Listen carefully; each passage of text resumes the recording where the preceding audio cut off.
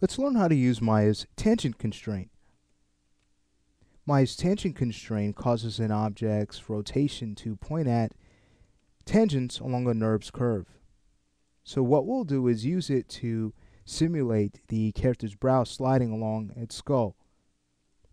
Just to show you what we have in this scene, if I were to hide the character viz layer and show the brow patch layer and also brow curved surfaces,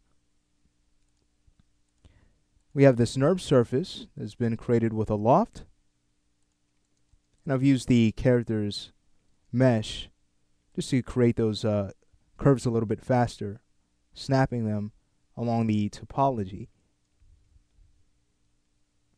Now, what we also have are an extra set of curves that have been created along our NURBS patch. So this is what a few of our locators have already been tangent constrained to.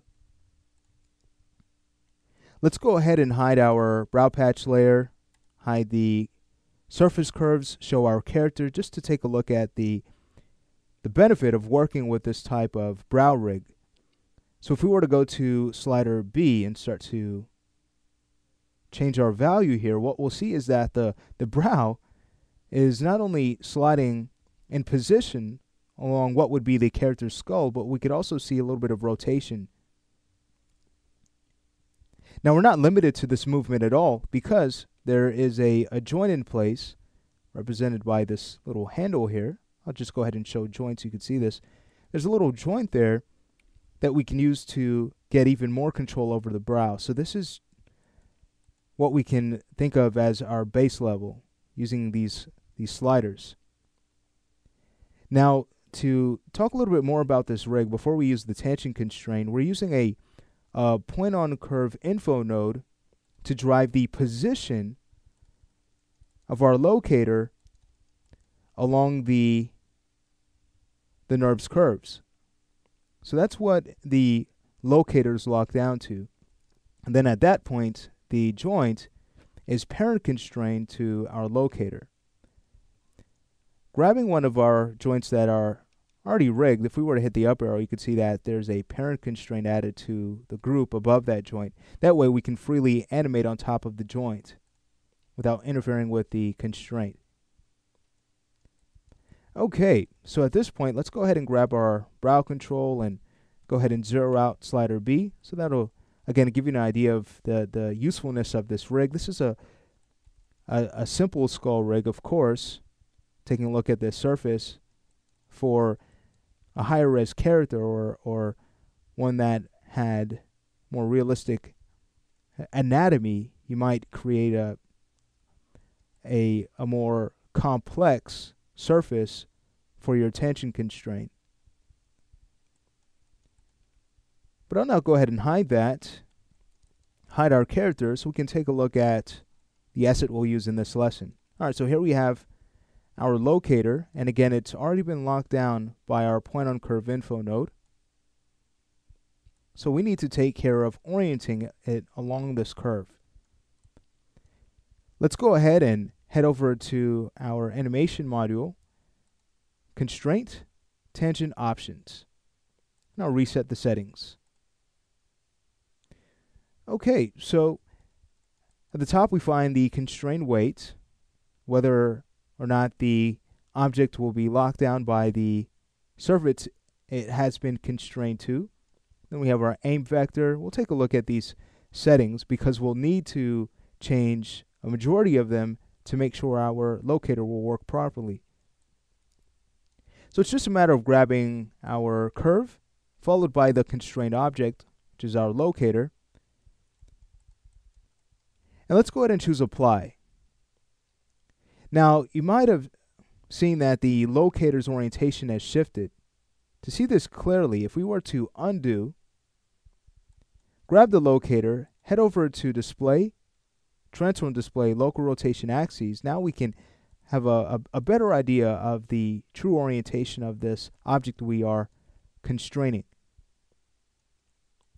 If we were to again grab our curve, grab the locator, and apply the constraint, again, this is a problem because the locator has shifted. We would instead want the orientation to not change much at all.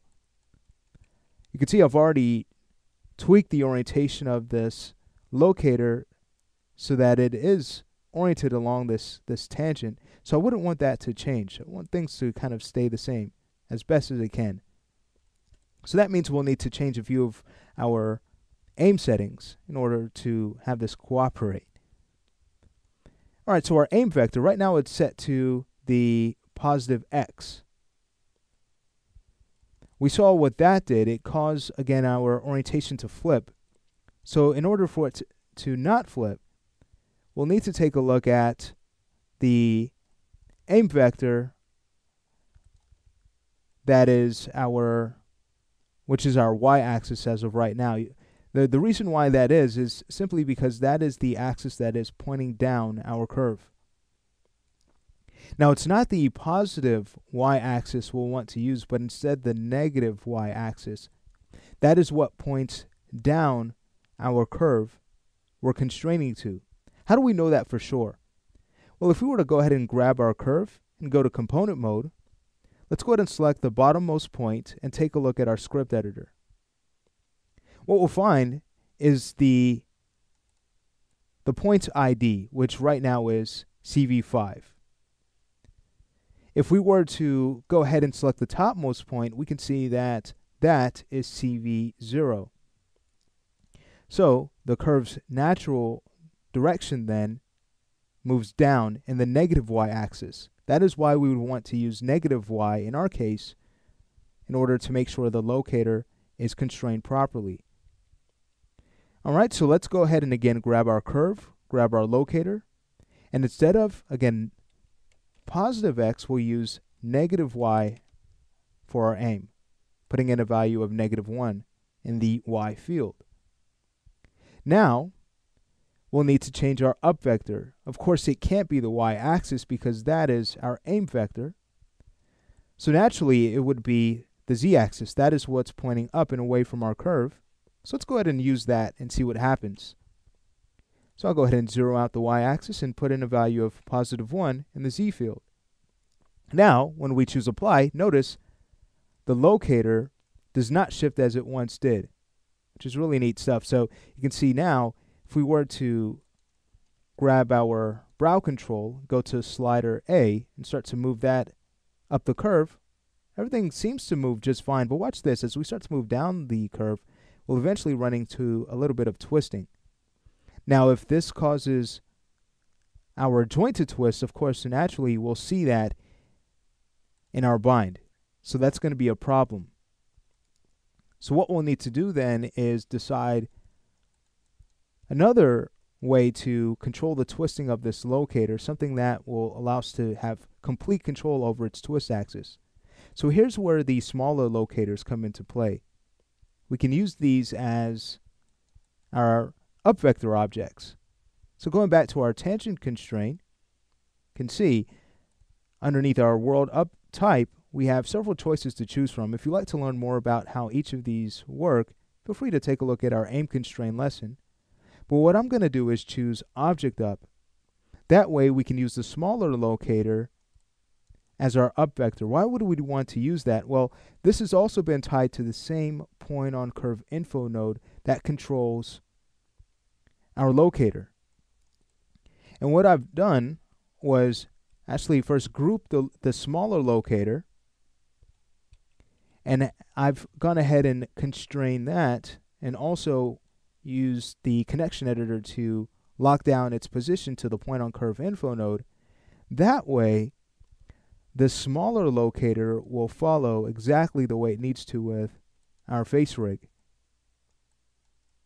So taking a look at the constraint, there's an orient constraint tied to our head bone. That way, as we start to rotate the head around, again, the brow will always stay oriented properly. Okay, so with that being said, I then, once the group was set up, I then took the locator and kind of shifted it over to the side so we have something to point at. So let's say we go ahead and finish up this rig. What I'll do is go ahead and grab the locator, and I'll go ahead and get rid of its constraint. One way to do that is from our outliner. we'll just go ahead and frame the locator, expand it, and get rid of the tangent constraint. Alright, so now, grabbing the small locator, since that's going to be our up object, let's go ahead and grab its name from the channel box and paste that in our world up object field.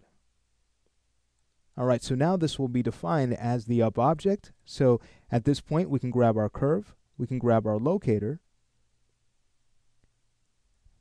We'll need to change the up vector direction because no longer is it the z-axis but instead the negative x-axis, the direction that's pointing at the small locator. So I'll go ahead and set that value. Again, -1 in the x field, and now we can choose add. And you can see that now if we were to grab the brow control again and start to move that up and down, no longer will we run into any twisting issues. Okay, really neat. So let's go ahead and finish this up. I'll go ahead and zero out slider A. We'll grab the joint that needs to be tied to this locator, hit the up arrow to get to its group. This is what holds our constraints, so the joint is free for animation. We'll go to our outliner, go ahead and frame the joint. Let's grab its group. Okay, there it is. Wonderful. All right, so at this point, we'll grab the locator, control-click the group, and apply a parent constraint with maintain offset. So watch this. If we were to go ahead and show our character, select our brow control and start to move that, we're getting the joint sliding along the skull, which is really cool stuff. And of course, we can come in, grab the joint, and deform that further to get the exact deformations we need. So in this lesson, we've learned how to work with the tangent constraint to create a really neat brow system.